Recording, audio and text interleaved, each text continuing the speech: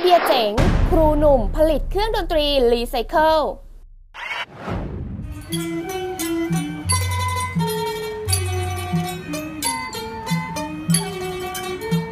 วันนี้เราจะเดินทางมาที่โรงเรียนเทศบาล1วัดโพแก้วนพคุณอำเภอเมืองจังหวัดสิงห์บุรีเพื่อพบกับคุณครูอุเทนเปียลอครูสอนวิชาดนตรีไทยระดับประถมศึกษาที่นำวัสดุรีไซเคิลมาผลิตเป็นเครื่องดนตรีไทยเพื่อให้นักเรียนในโรงเรียนได้ใช้เป็นอุปกรณ์การเรียนนับว่าเป็นความคิดที่น่าชื่นชมเดิมผมบรรจุที่กรุงเทพนะครับเป็นครูกทมแล้วก็ตอนแรกทำเล่นๆก่อนคือทำซออู้กระป๋องครับต่อมาเขามีกิจกรรมประกวดดนตรีรีไซเคิลครับที่กทมเขาจัดขึ้นในงานวันครูเด็กดีมีครูสร้างที่บางกอกครับเมื่อประมาณปี 2547 ครับก็เลยนำวงดนตรีรีไซเคิลนะครับโดยมีจอกระป๋องซออู้กระป๋องครับแล้วก็มีไหทำมาเป็นเพื่อให้เป็นเครื่องกำกับจังหวะแล้วก็ชิงถ้วยนะครับนำไป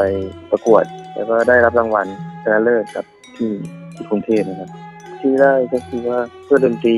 มันยังมีน้อยครับก็เลยคิดว่าเราจะทำยังไงให้มันมีเพิ่มขึ้นแต่โดยใช้งบประมาณน้อยไม่ต้องใช้เงินซื้อเยอะ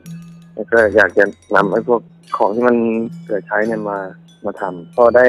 ช่วงนั้นที่ว่าประกวดนะครับผมก็เลยคิดว่าอยากจะทำให้มันเป็นวงใหญ่อยากให้มันมีครบเพราะว่าถ้าเล่นคนเดียวคงไม่สนุกก็เลยคิดเครื่องดนตรีเพิ่มขึ้นเป็นซอด้วงตะเข้กล่องของชามคุยขวด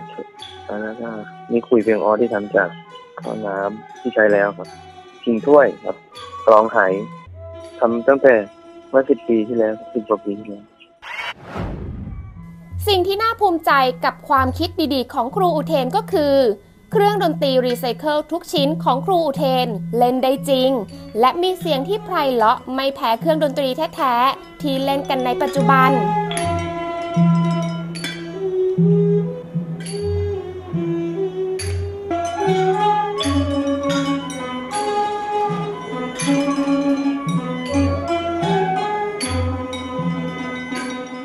สำนักข่าวไทยๆต้องขอร่วมชื่นชมและขอเป็นกำลังใจ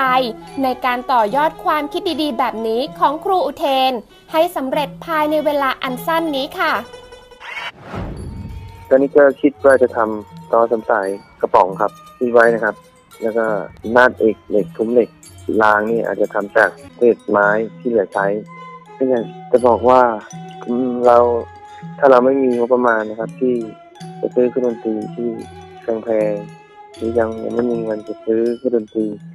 เราก็ไม่จำเป็นนะครับที่จะต้องใช้เงินเยอะเราสามารถหาวัสดุที่อยู่ตามท้องถิ่นของเรานำมาประดิษฐ์ให้เป็นเครื่องดนตรีที่ใช้แล้วมีเสียงที่คล้ายคลึงกับเครื่องดนตรีไทยจริงๆนะครับแล้วถ้าเกิดว่าเขาสนใจนะครับถ้าคนใดสนใจแต่ยังทำไม่ได้ก็ยินดีที่จะแนะนำนะครับให้คำแนะนำสำหรับภาคเอกชนที่มีนโยบายในการสนับสนุนอุปกรณ์การเรียนของเด็กๆก็สามารถติดต่อเพื่อสนับสนุนครูอุเทนได้ที่โทร 083 558 1919